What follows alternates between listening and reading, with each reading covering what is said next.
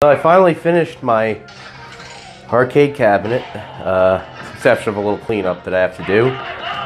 A little piece of furniture to put it on. It came yesterday. I put it together, and yeah, so I just have it set up there. Got some artwork from I forget what the hell the name of the place is. Let me see here. But, yeah, so I got some Mortal Kombat 2 artwork. I have it set up so I can just swap the artwork out, and I don't have to get more plexi or anything. I cut the plexi myself, and plexi for the screen. I have some artwork on the side. I have just little decals. I'm going to get to that. I'm just trying to remember the name of the place I got the artwork from here, and I have the... I should have the email that I had.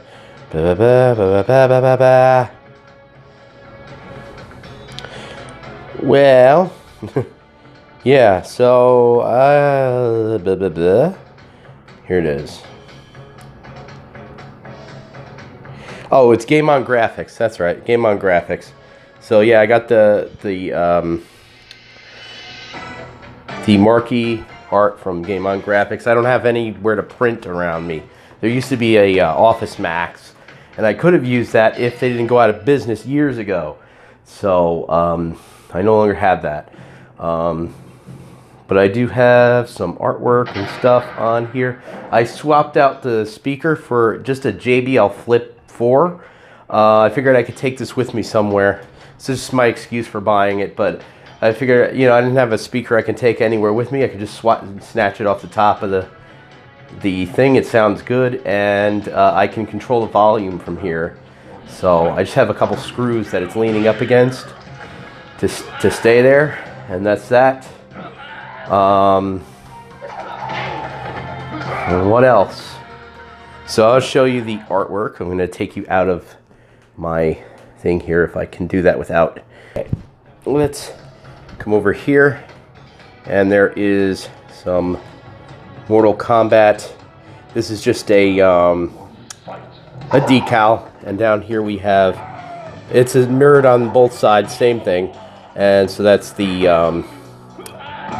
what the hell is it called? The Space Invaders logo. For some reason, so I've been using RetroArch for so long that I want to call it the RetroArch logo, which is totally stupid. But now let's see if we can put this back. So I did add a feature where I can capture gameplay from the side of the cabinet. So I have a capture card built in, and I can just press a button and capture the gameplay. And then I have a thumb drive in there it captures to, and I just pull the thumb drive out and put it in my PC, and I can just do it from there. Yeah. I think the Steam Link recently had an update that allows you to, because I'm using the Steam Link in here, it allows you to, let me get out of here. I have some hotkeys and things set up to back out of games and all that because of the lack of buttons. So Steam Link kind of lets you do stuff like that. But there was an update that allows you to actually stream over the internet instead of over just your network with the Steam Link. So that's a beta update only. I don't know. So I haven't tried that, but you know, like I don't have it. I'd never take that thing with me. But if I wanted to, I could take the arcade cabinet with me somewhere, and if it was good enough internet, I could actually stream it, stream my PC over the internet to the cabinet and play with a friend.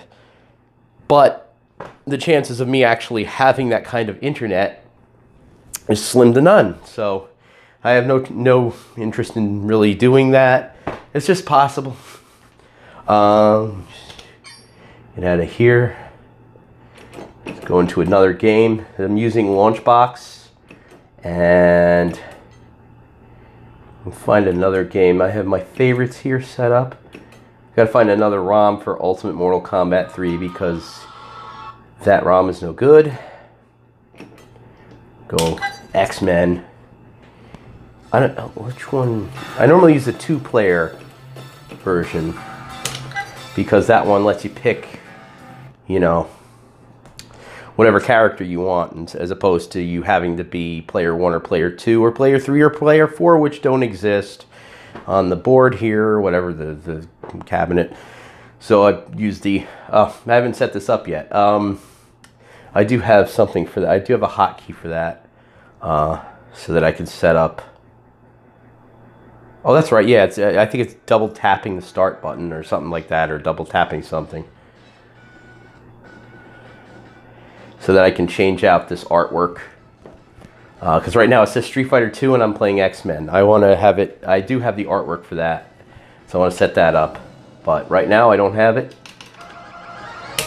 But yeah, so now I can select Wolverine. And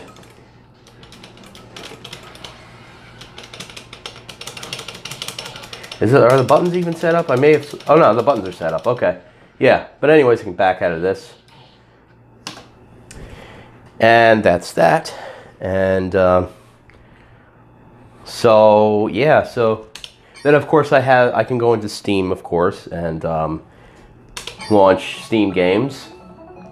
But of course the most important thing is MAME. But I did want to play games like Mortal Kombat and X and Street Fighter, you know, 4 or whatever in here. Eventually want to get Tekken when the price goes down, the new Tekken, and play that. But yeah, it's really cool to be able to configure, you know, those Steam games and all these other games individually with the Steam configurator. So it just makes things really easy, so that you can have the exact button layout that you want. It remembers all the buttons that you mapped out and everything. So, and you can map like 2 buttons to 1 button, and that's how I got you know, some of these things to work. And Mortal Kombat X, I have 1 button set as X-ray, as the X-ray move. I think I have it start, and then I have start here, and I have this as the X-ray button instead. And I've never really used select for anything, so I just said, fuck it, I don't need select. So I don't even have select mapped.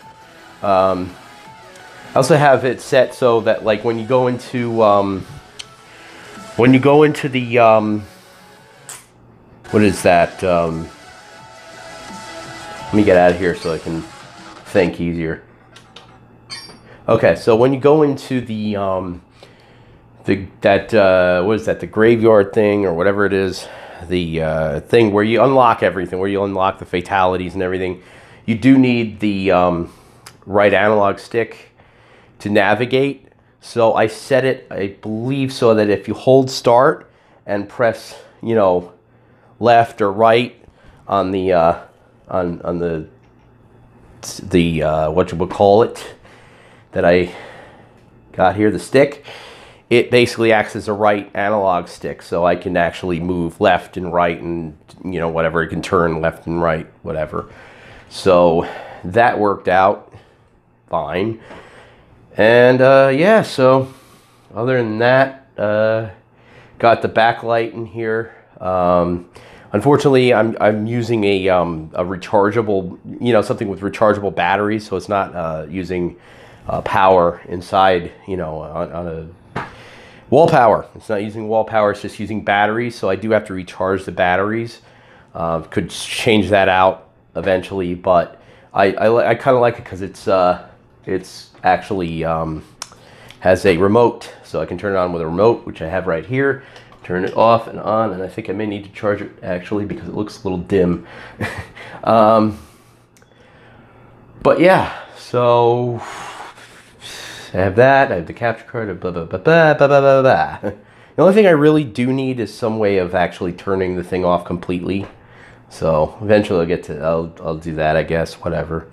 But for the most part, it's done. I mean, that's fine. Yeah. So other than that, there it is. Yay. Woohoo. And so I'm sure I'll be upgrading it, you know, in the future. I'll be just doing things to it continuously, but I'm calling it done for now. So thank you for watching, and have a good one.